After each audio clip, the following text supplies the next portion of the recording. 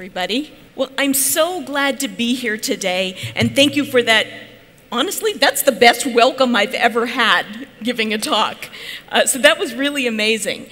I'm here this afternoon to talk to you all about conversation and the opportunities that lie in front of us right now to use large language models and generative AI to automate at least a portion of the conversations that organizations want to have with their end users and their employees. Conversation is a fundamental part of what makes us human. We engage in conversation every day throughout our lives. We are immersed in it, and it's hard for us to thrive without the ability to converse. And because of that, it can be really difficult for us, because it feels so effortless, to understand really the marvelous complexity that underlies human conversation. So the first thing I would like to impart to you today is the way linguists think about conversation. Let's think about what we're trying to automate before we automate it.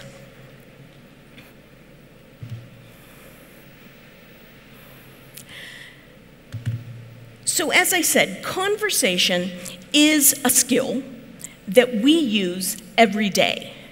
We no longer even need to practice conversation. We do it effortlessly. This is what we call an overlearned behavior. An overlearned behavior is one that is very, conversation as an overlearned behavior is one that's quite similar to walking. Okay? We fail to see the complexity that underlies it until you try to teach a machine to do it. I think that many of you will have seen the videos of the Boston Dynamics robots out there in the world trying to walk. And they're doing something that is quite close to walking. You recognize it as walking, but it's just different enough than what we know as walking that it falls into that uncanny valley. It's just slightly uncomfortable. And the same thing actually happens with a lot of automated conversations.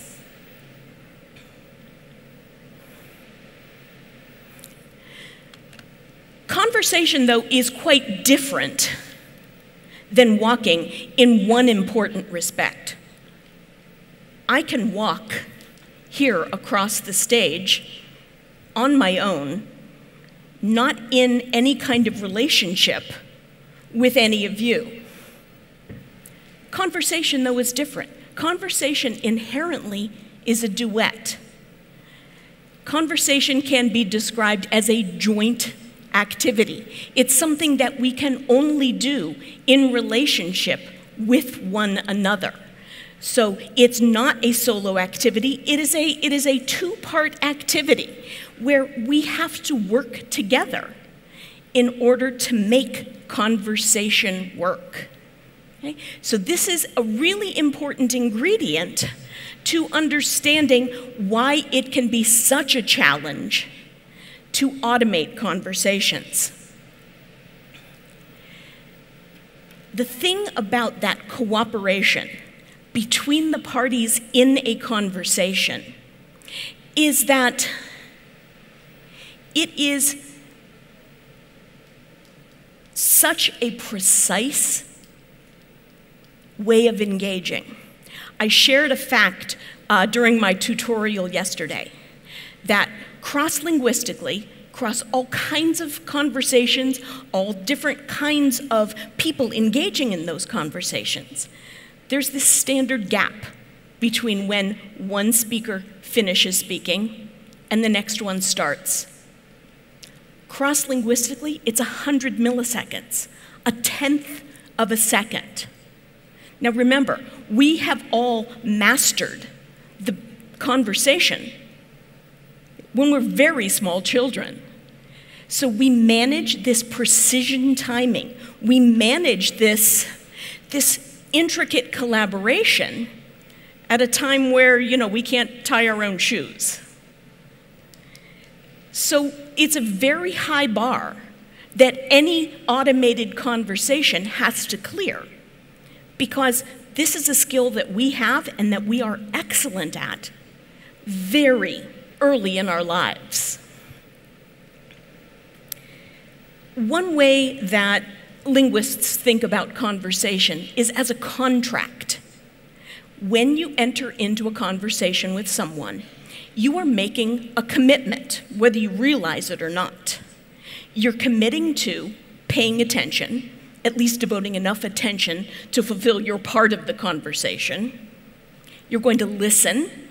You're going to do your best to understand what the other person is saying. And then you are going to deliver a relevant response in a timely way. Remember that 100 millisecond rule? This is what we agree to when we enter into a conversation. In a conversation, you also have what is both a right and a responsibility.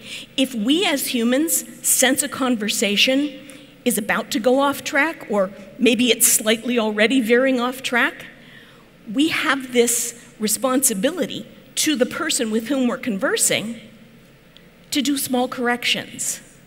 Okay? When we are in face-to-face conversation, and I'm making eye contact with those of you I can see here up close, we can bring a conversation back on track with the smallest of gestures.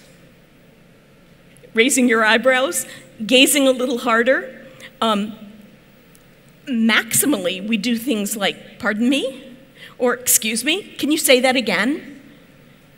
So these are things that we do all the time. If you've ever seen a transcription of a real conversation, these small deviations happen continually. And we are so great at correcting ourselves in conversations. We are so good at keeping that conversation machine on track that we don't even realize that it's happening. So here's the promise that we're making when we put conversational AI technology in front of a user. We are promising that this is going to be a conversation. If the bot invites the user to talk, to converse, it's saying, I'm going to play by the rules. And unfortunately, this is not always the case.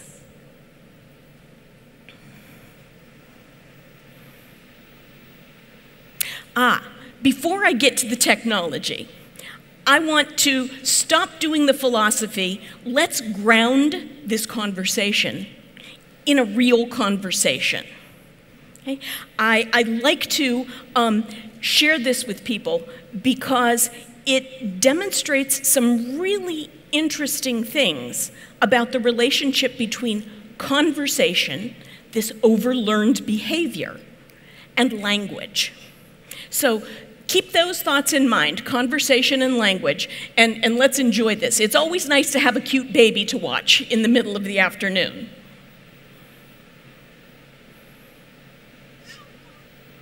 And I have no audio.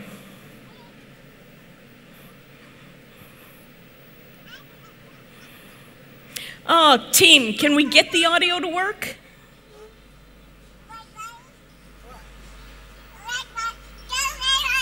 Okay, now that we have it, can we go back to the beginning? You'll bear with me for this 30 seconds. It's worth it, I promise.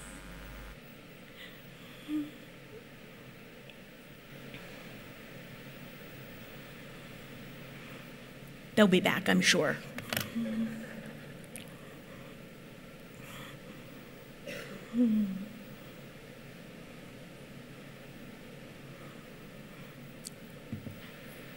So, I'm not going to do a complete pause here. I'm going to spoil a little bit of what I was going to say after the video as we get back there. Oh, we're back. I don't have to spoil it.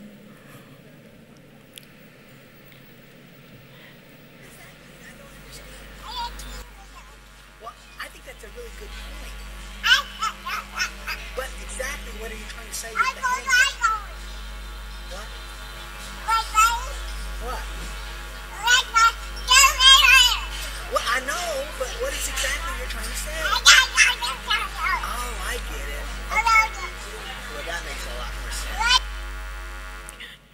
Okay, so worth it, right? Right? So, I'll assert that that is an excellent example of a conversation. Do you all agree? That was a conversation. And as you probably noticed, only one of the people in that conversation was actually speaking a language. So this is an important thing to remember as you're thinking about what it means to have a conversation. And even when you're looking at, the ways we label these various technologies that come into play here, conversation is this joint social activity. It's the back and forth. It's the turn taking. It's the engagement. It's the relationship part of this interaction. Language is something different. And listen, I know we use those terms interchangeably when we're speaking casually. But there's a big difference. Language is this association. It's the code of sounds that relate to meanings. Okay? That's what language is. It's a formal system. You don't have to have mastery over that formal system to be an excellent conversationalist. So, let's switch around to technology and how well technology does in conversation. I'll give you a moment to read through this. This is a simulated conversation that I had. It's a snippet of one that I produced with a therapy bot. Okay? And I'll give you a moment, please. So this is a simulated therapeutic conversation. I, of course, went into it knowing this was not a live human therapist. This was an automated bot that I was engaging with. And the first, I didn't even show you the entire conversation. There were many turns of the conversation before this. I chose to show you this piece of it because while everything had been going incredibly well and everything, I was like, this is actually kind of amazing. I have a high bar here. I do this for a living. It wasn't until that very last turn of the conversation where the bot asks, do you believe it's normal to be afraid? Da, da, da. The bot was expecting what? A yes or no response. I gave an unexpected response, and all of a sudden, the illusion shattered. That's why I call this a fragile experience, okay? That what we're able to do with conversational bots is create these experiences for our users that are just like conversation, that seem to be following the rules of conversation until they aren't. And it shatters in an instant. Now, sometimes it falls apart in ways like this that is kind of puzzling, that makes you scratch your head and go, huh. Other times, it's actually much more apparent much earlier in the conversation. I'm going to show you a snippet of another conversation with this same therapy bot.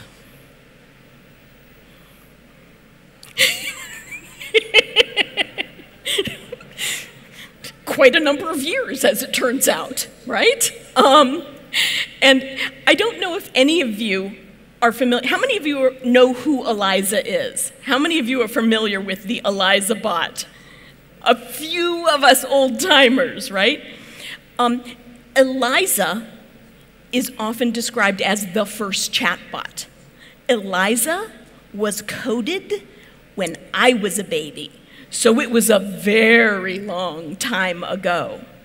The reason I wanted to show you this example, okay, is not to say, hey, this is 1966 technology, and we're doing such amazing things. Our bots today, in spite of the almost unimaginable advances in technology, suffer from this same fragility, okay, in terms of the experience. And there's a big reason behind that, actually. The fancy name for this is attribution theory. So when we are in a conversation with each other, we are automatically sizing up, who is it that I'm talking to here? Okay? We're making judgments about the other person's abilities, competences, perhaps deficiencies. This is what allows us to automatically adjust so that I wouldn't speak to you in the same way I'd talk to a 5-year-old, or the same way perhaps I would speak to my boss. Okay? So we automatically do this in conversation. Remember, it's a social joint activity. So it's automatic for us. And guess what? Because it's this automatic process, we can't turn it off, even when we know we're interacting with technology.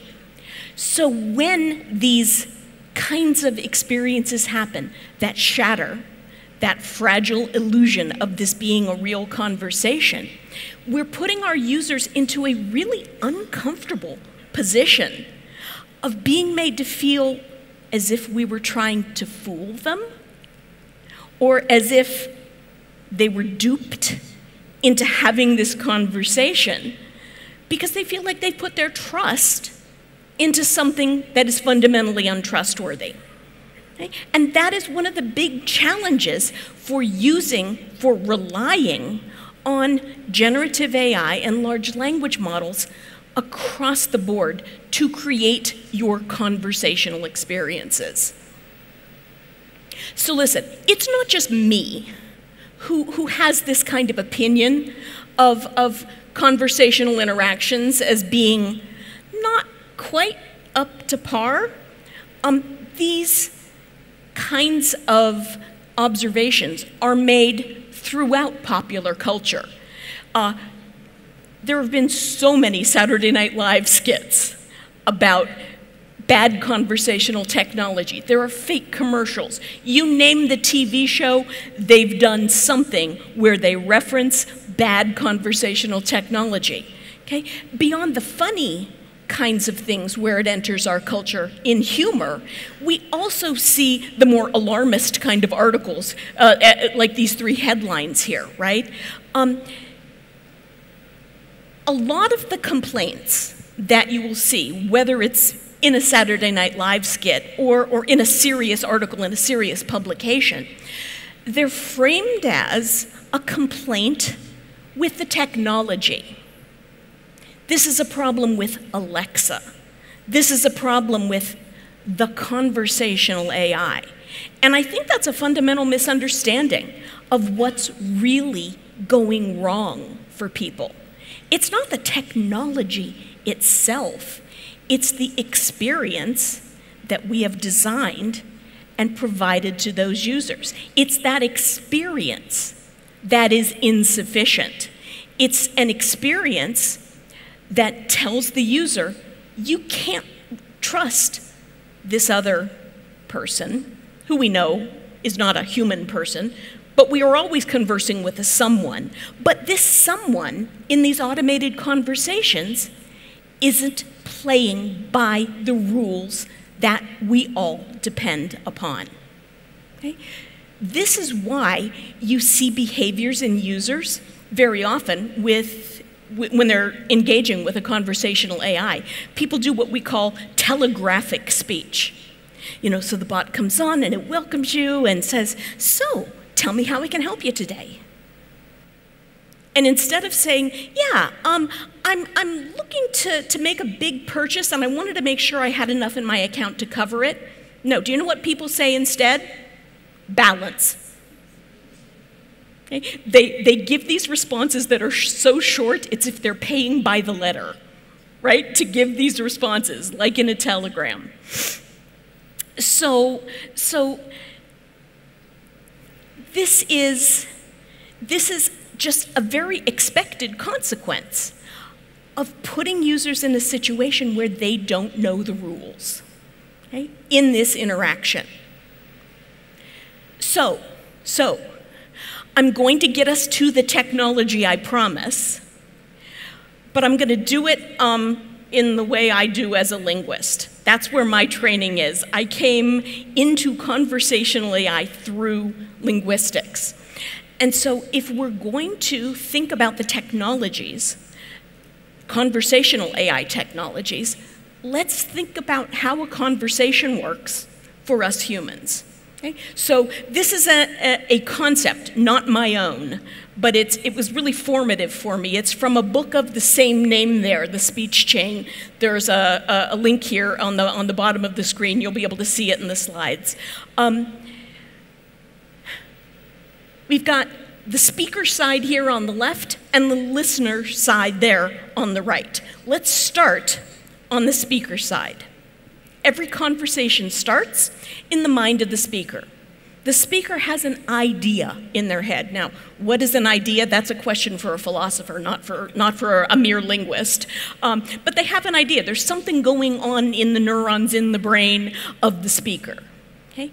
Our brains do this incredible thing, and they take this ephemeral thing of an idea, and they translate it into a set of motor commands that go out to our muscles, to the articulators. So the many, many muscles of the lips and the tongue and the jaw, all of that coordinated with our breathing, so that what we are able to ultimately do is go from that idea and use it to make sounds coming out of our mouths. What's a sound? The sound wave that emanates from our mouths as we are speaking travels through the air as a series of compressions and rarefactions in the medium. The medium here is the air.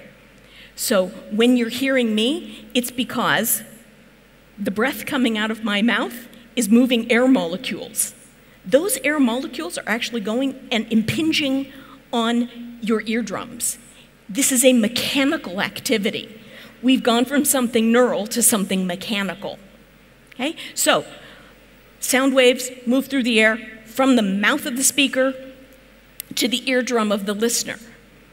Your eardrum vibrates in response to the vibrations coming out of the speaker's mouth. The brain of the listener does that same interesting process, but in reverse. We go from an acoustic signal, a pattern of vibrations in the air, and translate that into a set of speech sounds, phonemes. Those phonemes are built up into words. Those words are built up into phrases and sentences. And then our brain says, oh, those phrases and sentences have a semantic meaning. So in a very real way, the air that is between us here in the room is transmitting the thoughts from my head into your heads. And by the way, there is a neurological reality to what I've just said. There is a concept called speaker-listener neural coupling. You can measure the brain waves of speakers and listeners in conversation, and they become synchronized. Okay? So we are changing each other's brains in conversation. What we as humans do, utterly amazing. You can tell I love this. This is why I got into this field. This stuff is so cool. So where does the technology come in? There is a technology at each of these stages along the way. So the brain of the speaker, okay? Well, there's no brain, right? There's lines of code. Okay? But when we're talking about what is going to be said, that's actually the newest bright, shiny object technology. That's generative AI. People, linguists, we tend to call that natural language generation, NLG. Okay? We do that because it sort of matches up with NLU on the other side. I'll get there in a moment. Okay? But again, natural language generation, this is obviously an AI technology. Brand spanking new, everybody's super excited about this. If this is a bot that is going to use voice, okay, we can then take the words that are generated by the AI and use another technology, TTS, text-to-speech. Those are the robotic, the computerized voices that can speak out words for you. Okay? Let's move over to the listener side. Okay? In place of the human ear and auditory processing system, there's another technology, ASR, that is automatic speech recognition. You guys have all used ASR. If you've ever done a voice text on your phone or dictated by hitting that little microphone icon as you're using your mobile phone, that is ASR technology in action. Okay? And then what you get, the output of ASR is words. It's a string of words. Okay? To interpret that string of words, to do that final bit that happens in the brain of the listener, and again, remember, not a real brain, lines of code, that's when the natural language understanding happens. As you read natural language understanding, put understanding in heavy-duty quotes. Okay? It is not understanding in the same way that you and I intend the term of understanding each other. These bots do not have, let me put it the simplest way I know how. No bot, even one that is capable of excellent natural language processing, speaks English. None of them speak a language. We've taught them to observe patterns and to behave in certain ways based on those patterns, but they do not speak the language. Okay? So, I talked about generative AI, clearly an AI technology, and the newest shiny thing.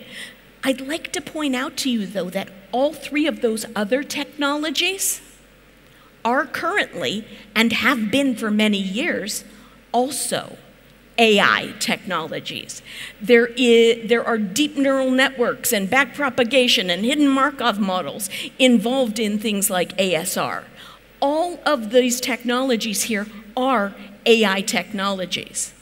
So keep that in mind when people are thinking, or you're reading about, you're learning about these conversational interactions. Everybody's focused today on generating what the bot says, but the other side of it, where the bot is able to listen and understand, that's been AI for quite some time now. So, let's jump in and talk about generative AI a bit, because I think this is our role as user experience people. When we're confronted with a new technology, a new tool that we can use to better do our job. Okay? There are things that we can do because of the generative AI in conversational experience design that there is no other way to do. With generative AI, we have the ability to answer the exact question that the user has asked. Okay? I've told this story a couple of times in the hallway, so those of you who have heard this from me already, forgive me. But this is, I think, the clearest example.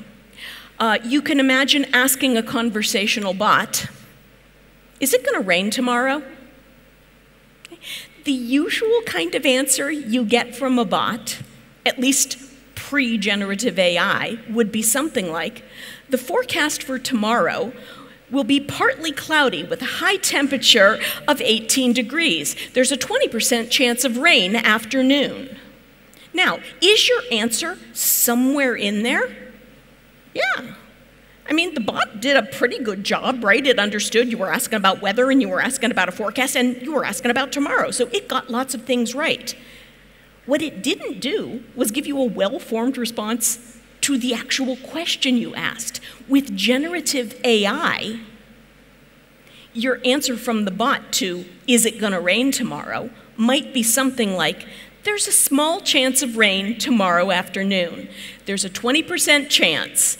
And then you might go on and give the rest of the forecast, but notice the difference in terms of the experience. We can't do that with pre-scripted prompts because there's no way for us to imagine all the different possible permutations of ways people might ask, even in this tiny domain of the weather forecast. Okay? When you've got these bots that handle huge swaths of an enterprise's needs, there's no way we can pre-script everything. So generative AI gives us that power, and it's tremendous. Okay? It allows us a ton of flexibility in the experiences that we deliver. Up here, I'm calling this entity collection. This is one of my favorite uses of generative AI. There's a lot of cases where the user wants to do some task, and there are multiple pieces of information we need in order to be able to do that transaction for them, right? So if you want to book a reservation at a restaurant, at minimum, I need to know what day, what time, and how many people are in your party. And you might also tell me things like, I'd like to sit on the patio, or I need a high chair, or things like that. And it is possible to script out all the possible ways that the user might give you that information.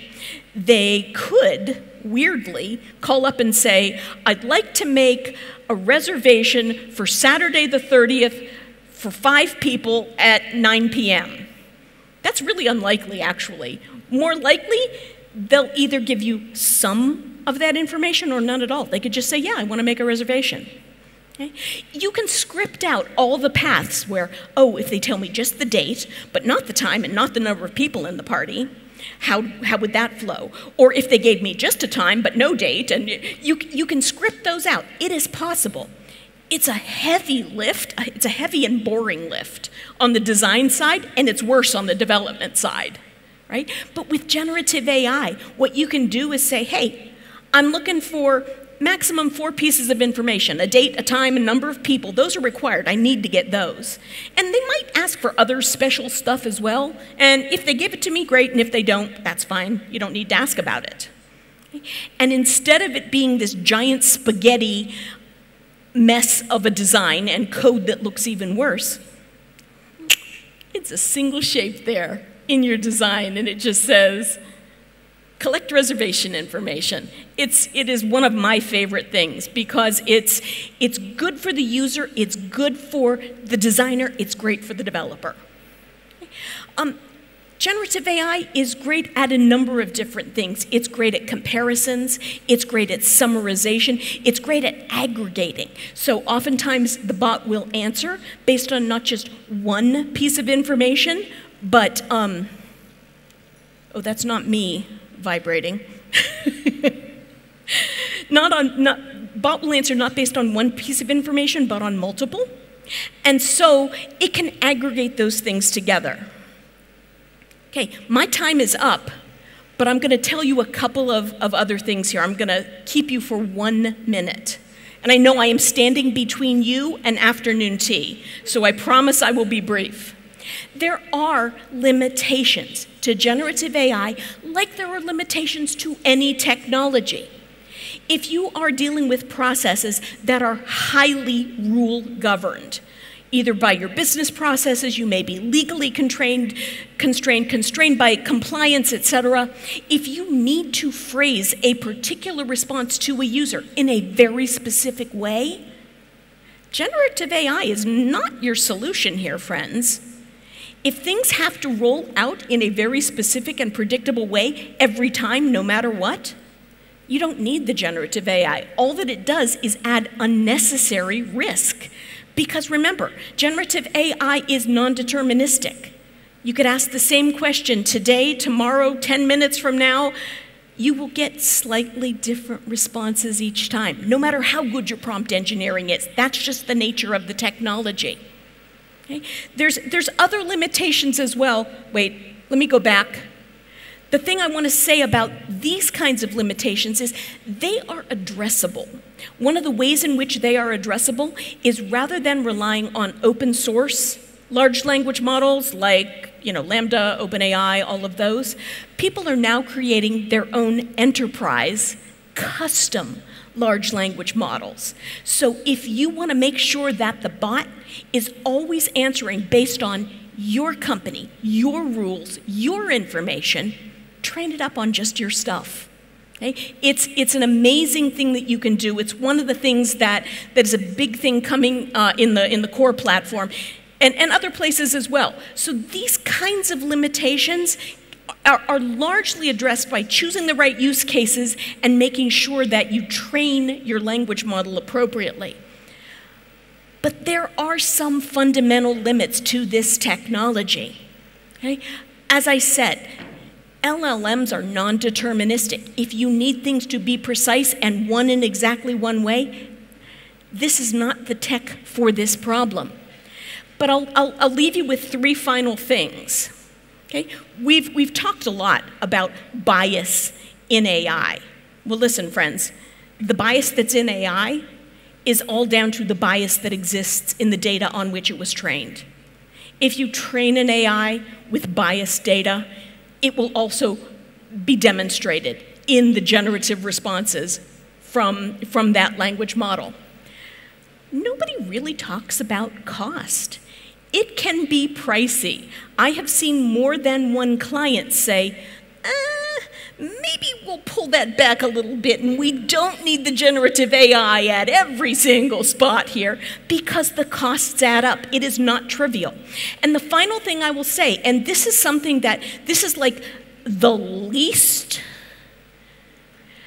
technologically advanced kind of thing you can imagine. A big problem with using generative AI to give you what the bot is going to say is simple latency. The more complex your prompt engineering is, okay, the more that you try to control it and say it should be just this way, the longer it takes for the large language model to compute a response. And remember the time frames we're dealing with in conversation, 100 milliseconds. Okay? You can get in big trouble very easily if you don't have this latency in mind. That is what I had for you here today. Thank you so much. Look forward to talking to you all over break.